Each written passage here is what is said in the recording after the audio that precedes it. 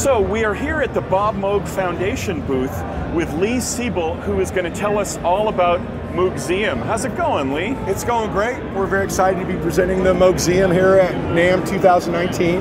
The concept for the Moogseum has been around since the start of the Bob Moog Foundation, but we finally have the physical space to actually present things. Wow. So here we have a couple of artist renderings. This is down the left aisle of the Moogseum. You have some timeline type stuff. You'll be able to get a really good surface overview, reading what's on the walls, and then we're going to have touch screens that will allow you to dig deeper into particular rabbit holes that you find interesting. We're going to have interactive exhibits, a couple of theremins that visitors to the Moogseum will be able to interact with.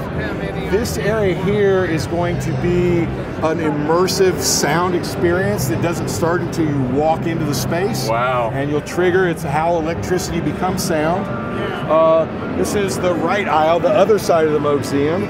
We're going to have a recreation of Bob's workspace. Wow. Including a vintage Moog modular. There's a mini Moog there. Are they going to work? Maybe not in the workspace, we're not sure. There will be a couple of mini Moogs over here that will be working for visitors to interact with. Hopefully it'd be fun to have the modular up and running if that's possible. We'll also have quite a few family archives available because we want people to get a sense of just Bob, the cool guy he was, as opposed to Bob Moog, industry icon. The Bob Moog, yeah. So that's wonderful. We're just really excited at the prospects. The targeted opening date is May 23rd, which coincides... Of this year? Of this year. It would have been Bob's 85th birthday. Wow. And where is the Moogseum located? The Moogseum is at 56 Broadway in downtown Asheville, North Carolina. Wow.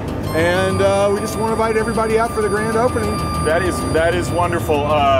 You know, it sounds like enough to really make a pilgrimage all the way out to Asheville, North Carolina. And besides Asheville, you've got the Moog Foundation at 56 Broadway. Right. About 3 blocks down the street is the Moog Music Factory.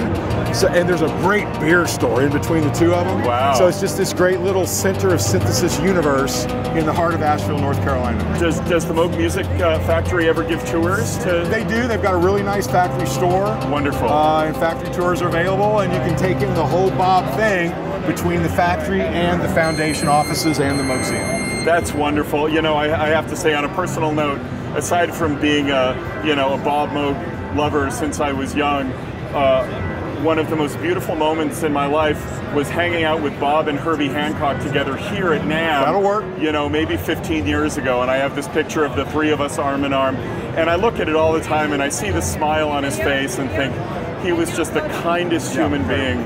That's my big regret. Met him twice, used to rep for him, never got my picture taken with him.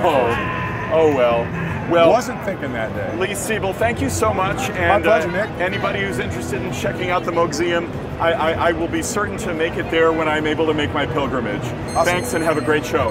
Thanks, Nick. Appreciate you.